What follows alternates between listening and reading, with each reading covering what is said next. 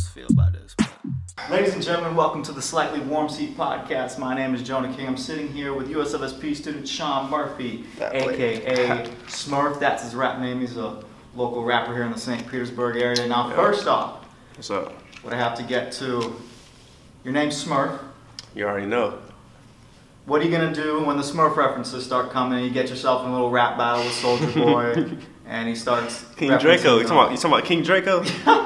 Oh, no, he starts referencing the little blue people. What's your defense? Man, well, I don't know, man. Pretty much everybody has different names. You know, Soulja Boy, he ain't in the soldier, he ain't in the army. You know what I'm saying? This is true. So everybody got a name. Migos ain't even Mexican. You know what I'm saying? So you got all these people that got fake names and stuff. So I said, fair enough. Fair enough. Not?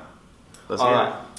So you just dropped your first 8-track mixtape, dubbed Smurph Tape. Smurph Tape. It's a Smurph Tape. Let's go. How happy are you with the project? Man, Smurph Tape was amazing, man. It got me so much recognition. It got me the recognition I needed to, you know what I'm saying, in the local area. It was recorded at Executive Studios in Clearwater. You know, my boy Smoothie, I met him in downtown St. Pete when I was pushing my own music. I met up with him, and pretty much he's an engineer, so we got in the studio, and then we buffed it out. My favorite track, though, All My, you know what I'm saying, it's my favorite track on the mixtape. But every song up there, it sounds different, and I love it.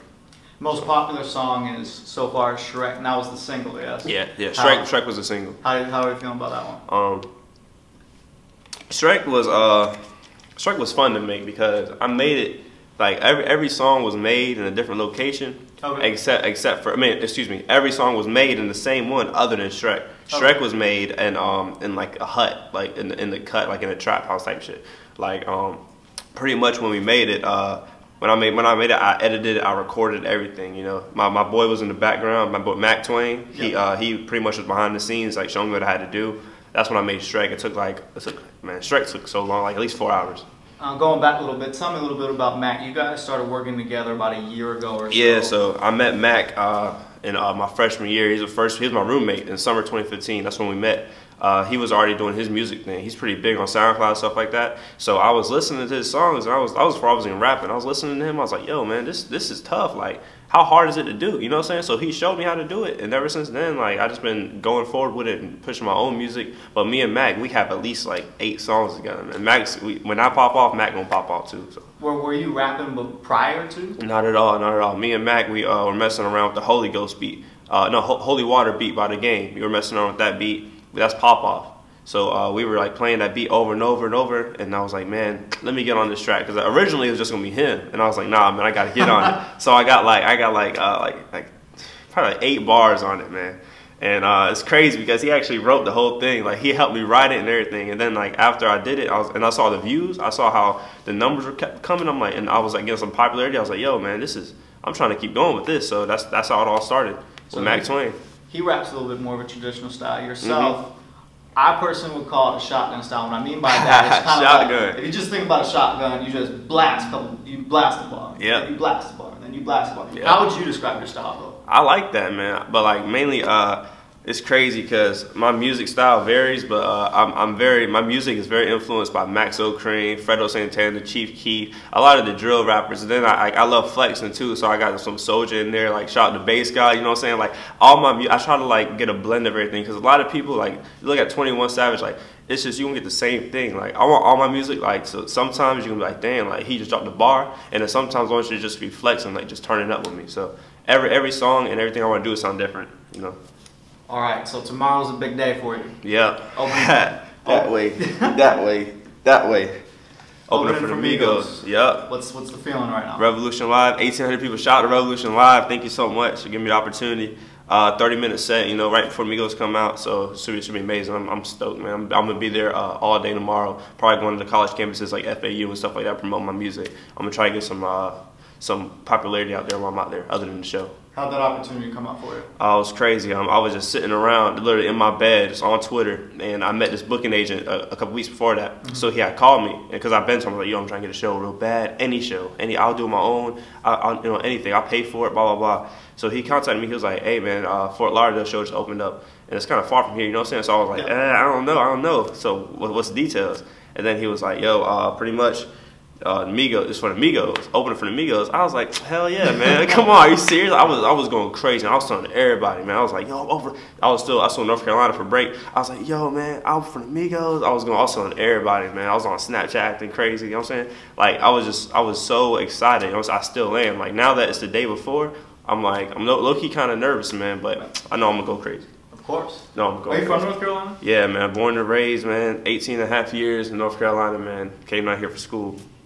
Did you come here for college? Yeah, I mean, kinda, yeah, you know what I'm saying? Like, I got family in Florida, and I don't like North Carolina like that, you know what I'm saying? Like, it's cool to mess with girls and stuff like that, but other than that, bro, like, this shit is dumb, so I pretty much came down here and for school and stuff. I mean, USF Tampa was my main choice, but pretty much, like, it was way too much.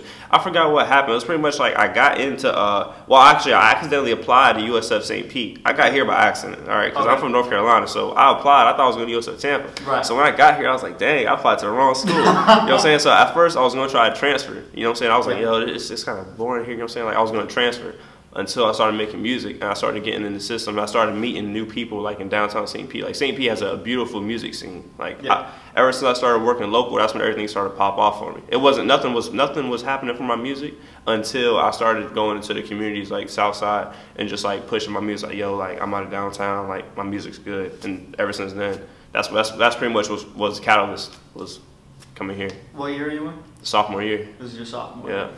What's your favorite part about being here so far? Now that you're St. Pete campus or just St. Petersburg? St. Pete and the campus. Oh, St. Pete definitely South Side. Like MOK 22nd. Like the culture down there is crazy. Yeah. Like most people act like it's the ghetto or something like that. It's really not. Like it's great people down there. That's where everybody listens to my music. Like that's how I became like a buzz. I didn't get a buzz through campus. I got a buzz through the city. Yeah. And that led to campus. That led to me, like, everybody's like, oh, Smurph, you know, doing this, and this. Like, yeah, like, I've been doing this, but you just didn't know about it. You know what I'm saying? So, yeah, but my favorite thing about campus, probably the people. Like, because whenever people find out that I'm making music and stuff like that, they're like, oh. And then they want to hang out and stuff. But that's the thing, though. It's kind of fake, because before that, nobody was listening to my music, man. Nobody was messing with me until I started getting some clout and started showing people that what I'm about. And dropping mixtapes and stuff like that. What's your favorite spot to eat in Southside? Oh, God. I mean, we can go with the classic Salem's, you know. You can't go wrong with Salem's, but they got Salem's everywhere. True. But probably the seafood place off 4. Yeah. You keep going down, you know what I'm saying? Over there by McDonald's, man, they got the best crab legs, bro. The snow crab is crazy. All right. For real. What are you studying? Journalism, man. Journalism. Yeah. Plan to do anything with it? Just I mean, that's pretty much. I mean, I want to do sports journalism, but like, I think that if my music don't take off, then that's my fallback. Most people the other way around, you know what I'm saying? Like they're going to fall back on music, you know what I'm saying? But now, since everything's starting to start so soon for me, I'm only 20, you know what I'm saying? So everything's starting so soon for me. I've got my first show. Like, I feel like this is just a start, you know what I'm saying? So have you stuck to mainly rapping, or have you done anything producing? Oh no, man, that stuff's too hard, bro. Fuck that. Like, I hate producing, man. Like, it's just too much, bro. You got like my boy Mac. He uses FL, and if you go to the studio, they use Pro Tools. Yeah. And if you ever use Pro Tools, you know that shit is just too hard, bro. So pretty much, all I do is record, man. That's why I go to the studio now, because I don't want to deal with the extra stuff. I just go straight to the studio. They'll record it right there. Boom. You know what I'm saying? So do you write your own stuff? Yeah, man. I write everything, but pretty much. I freestyle a lot of it too, you know what I'm saying? But not actually like the verses. Only the hooks are freestyled. I freestyle every hook that way, because whenever I'm vibing to the beat and stuff like that, you know, you can't just go in automatically with something already written. You gotta already have the beat, you know what I'm saying? Like you gotta have the flow and stuff. You can't just go in there already written something and then expect it to work. So pretty much I listen to the beat at least 5 to 8 times, you know what I'm saying? Get like the rhythm of it, do the hook, freestyle the hook, write the hook down, and then just play the beat over and over and over and over, and then do bar for bar to bring it back to the hook. So yeah.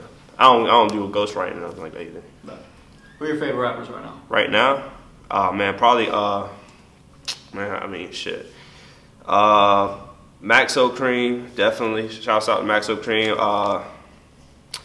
Man, there's so many. Migos, man. Thank you for the Migos. If more for the Migos, I wouldn't even, you know what I'm saying, be remotely relevant. Thank you, Migos.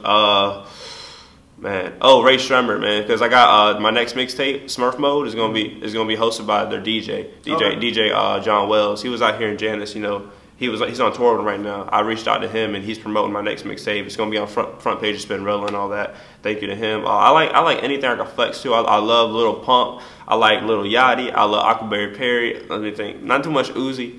You know what I'm saying? Because he gonna fall off eventually. I like 21. I like everybody, man. Like Denzel Curry, bro. Like the list goes on and on. Like I use like my playlist. If you ever was chilling with me, man, and you heard my music playlist, you'd be like, man, you be going hard one day. Next thing you know, it's just like some soft Drake. You know, like my music's always changing up, man. Like that's why I love it. That's why I love making it. Where do you see yourself in 5 years? 5 years, at least doing shows every 2 days. Like I'm gonna be like I know by 5 years. Oh my God, bro! 5 years, I'm gonna be on everything. I'm gonna be on billboards in 5 years, bro. Hell yeah. Are you gonna keep releasing tapes, or are you thinking about some albums? Now I'm doing tapes. I'm trying to go the mixtape way. Like I studied like a lot of people how they started popping up that are big. I studied Gucci, and what Gucci did, he dropped a mixtape almost every month just to have a diverse catalog. So if you don't like one song, you don't like the other. So pretty much what I'm trying to do is every month I'm gonna drop a mixtape. I hate the leak. I mean, I might as well go ahead and leak it. You know, I'm here with DJ on the King, so I might as well. I might as well leak my next move. I ain't even get to my current move. So look, I'm gonna leak to you right now. My mixtape after Smurph Mode, which is coming out February 4th. Okay. It's gonna be like, I'll do like March 12th. I haven't got a certain date yet, right, but it's gonna be Smurph season, man. Some last minute. That's after Smurph Mode. I leaked it here. You heard it here first. We heard it here Smurph first, season, ladies and gentlemen. But February 18th, I got my second show. I'm going to go to San Antonio, man, for my boy. Shout out to Little T, man. He got me a show out there at the Barn House. They do like crazy parties out there. He hit me up the other night talking about a show. I said, hell yeah, man. So I'm flying out there. I'm so excited, man. Like everything's finally starting to click for me, man. I'm so thankful. I'm so thankful. I'm happy for you, man. Thank you. Can't wait to see it. Appreciate it, man. Appreciate you, man. We'll see you.